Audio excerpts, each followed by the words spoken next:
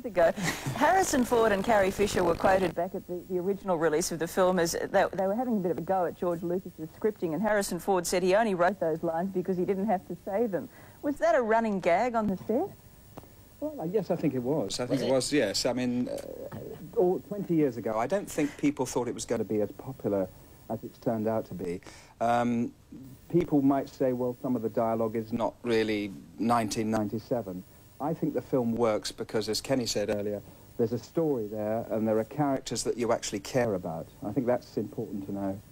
Well, filming starts soon on Star Wars 4, which is, it would seem a bit of a risk, isn't it, given that they've been such legendary productions. If you go back to the scene of the crime, you better make it good, hadn't you?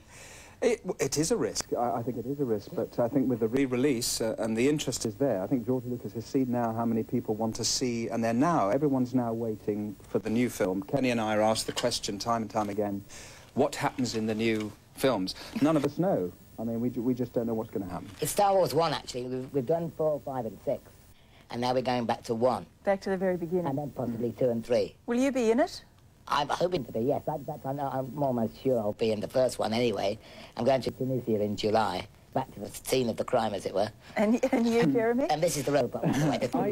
Actually, I don't know. Maybe you will see something of Boba Fett in one of the films, but to see what his past is like. But at the moment, I don't know.